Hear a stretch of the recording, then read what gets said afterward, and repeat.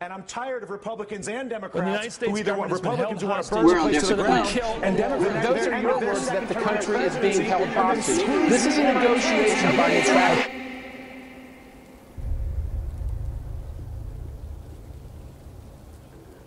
Role model in this sense. You know, one of the first president I ever knew was Gerald Ford, and I remember talking with him about the pardon, which is his, right. I think, most enduring act as president, is pardoning Richard Nixon. And he related a story where the pardon was granted on the 8th of September, which was a Sunday.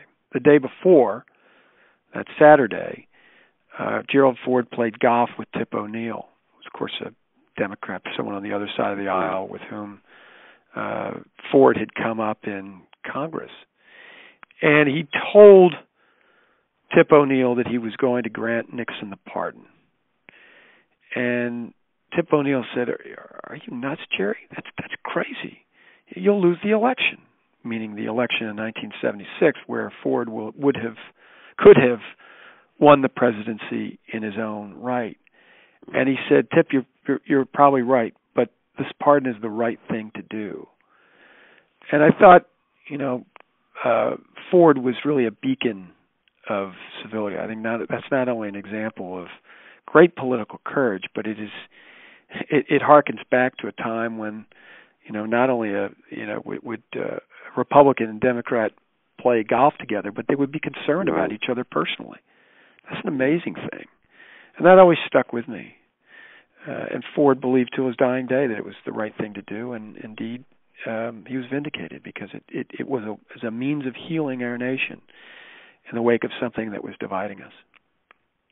Any final thoughts about the future of the country and how we can try to reclaim civility and the way we interchange?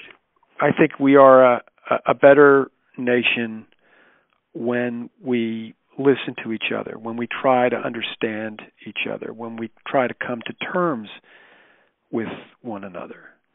And if you look at the way this nation was founded, that's precisely how it happened, because people of very different opinions and backgrounds came together toward a concept that was greater than themselves.